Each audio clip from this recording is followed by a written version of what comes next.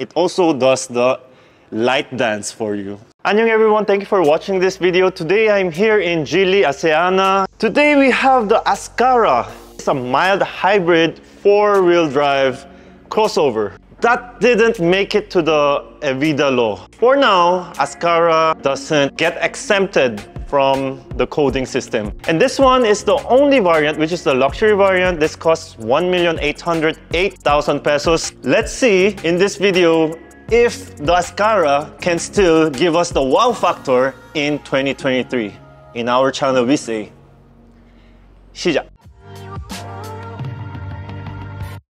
This is how the key fob looks like. It looks like a car. It is an intelligent key that you can remotely start your car, put all the windows down, and also open the power tailgate. So when you close it, blinks like that, and when you open it, it blinks like that. And it also does the light dance for you. Knowing that this is a 5-seater, a small SUV that is 4-wheel drive, please do let me know in the comment section below which cars are direct competitor to this Azkarra. The front is well accentuated by its foggy or handsome headlight design. All are in LEDs and the turn signals are in LEDs as well.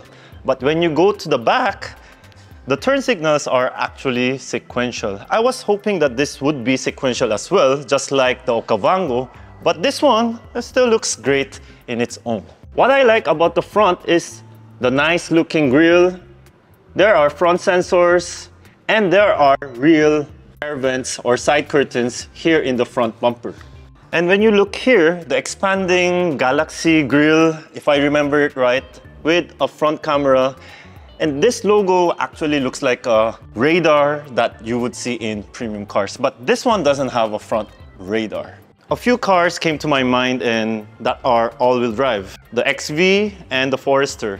Now when you go to XV, the XV would cost you about 1.9 million and you get a bit more discount.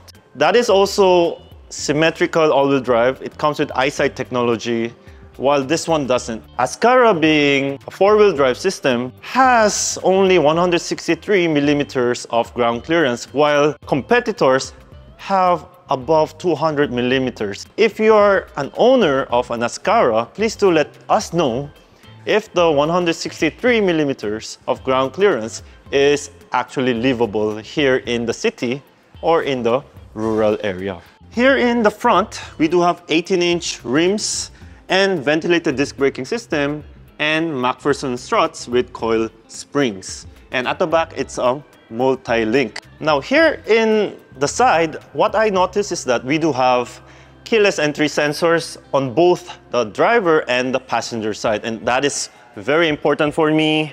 18-inch rims with solid disc braking system does come with black claddings. The Azkarra looks luxurious and also macho at the same time. The rear of the Azkarra looks bold and clean and neat, especially this brushed aluminum style of finishing is what I like very much. LED tail lamp system, and the twin exhaust pipes are real. Reverse lamp, rear sensor, and our favorite is not the spoiler, the shark's fin antenna, but it's the power tailgate. And you can easily access your trunk with your remote or the button right here. They also supply you with a tonneau, a spare wheel that is for emergency or donut type, jack and tools, and also this aluminum finishing for the trunk. It reminds me of a Mercedes-Benz. So there are bits of luxury that you would normally see in German or European cars. The moment you open the door of the Azkarra, you feel that the door is solid. When you close the door, it also feels really solid. If you are paying about 1.8 million, you want your cars to feel that way. And the next one is the interior color, this brown leather that you wouldn't expect from this price point. Because if you are going for that price in mainstream brands, you will see a lot of bare materials. But this one, just exciting. There's chrome, there's black, there's brown. There's aluminum and also wood-like finishing. So that is a wow factor why people want to get an Azkarra. The seat of the Azkarra is powered. The Azkarra seats feel sporty and it's not on the softest side, but it will have good grip because of the bolstering. The steering wheel has flat bottom, it has leather. The quality is fantastic. And all this overall dashboard design just makes the car look and feel expensive. And the buttons are also well sounding. Waterfall design of the center area is also quite exciting, and you can hold on to this and they do feel real metal and also heavy duty. Yep, I was expecting to hear some squeaking, but you don't. And when we open the glove box, it goes down really slow and the lights are there. Although in halogen, but still good to have lights in the glove box. Auto dimming room mirror, I love it very much. Sunglass case, I love it. And LED lights provided here in the vanity mirror. That's auto brake hold. And the 4x4 system is the intelligent one that the computer decides whether to go 4x4 or 4x2, depending on the road condition, just like in a Mazda. Digital instrument gauge and digital infotainment system. Now I'm gonna show you in a POV mode so you don't get bored. Let's go. You can definitely feel that it is not just a bare car. It is somewhat an exciting car. It was very, very, very exciting when it first came out, of course, because Geely gave a lot of features that you would never expect in this price point, especially when it started with the Cool Ray. I also like this area here. It looks so clean, and look how well the door handle is hidden. That is good detail, and all this leather and this G looking window logo. G as in Geely. It may not have the full-blown adaptive cruise control, but it does have full airbag. Airbags are everywhere in this car, even in that area. So it is definitely a safe car. And then what's also nice here is this one, 360. Now when this one first came out, oh, it was so great. The quality was so amazing, and right now when I do the right turn signal, it also blinks on the animation itself. So when it really first came out, and look how smooth it is, and you can look up using this drive mode dial. Let's try sport mode, off-road mode. So this is the smart mode. So let's say you have a terrain after typhoon or something, it's muddy, you might want to turn that on. It's a bit dark, I know, but let's see if the charge pad works. Fast wireless charging. It also lights up like that. The cup holders are hidden.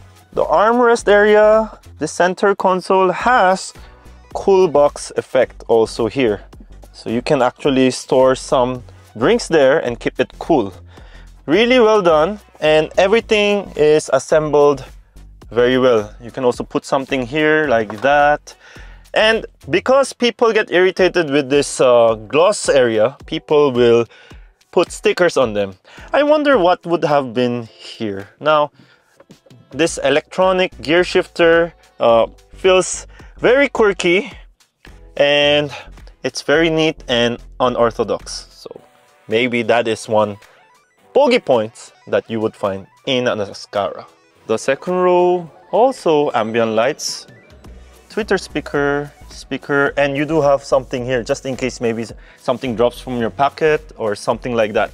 You can easily drop it down on a 60/40 fashion. The seats really feel solid and heavy. Airbag, and also this one, like you can find it in European cars, but you have it here in your Geely. Armrest with cup holders with high gloss. It looks as if it has more features to it, so that's always a good thing. More leg support here, charge ports, air vents, nets behind, LED reading lights. The center tunnel is on the very low side, almost none. And this is the dashboard you will see from the second row. This is the engine bay of the Azkarra Luxury, and as you can see, it does have hydraulic struts, easy, and it does about 190 horsepower and 300 Newton meters of torque, mated to 7-speed wet type of dual clutch transmission. Ooh, it almost looks too clean, very clean. All right guys, we have the permission to start the car for very few seconds. Let's see. When your screen turns off after 15 kilometers, I find that too quick to turn off. Like if it goes like 25, I think that's okay. Leave it on forever, even though it goes higher than 100. I don't know if you guys can see the ambient light, but it's on. You see that? It's on.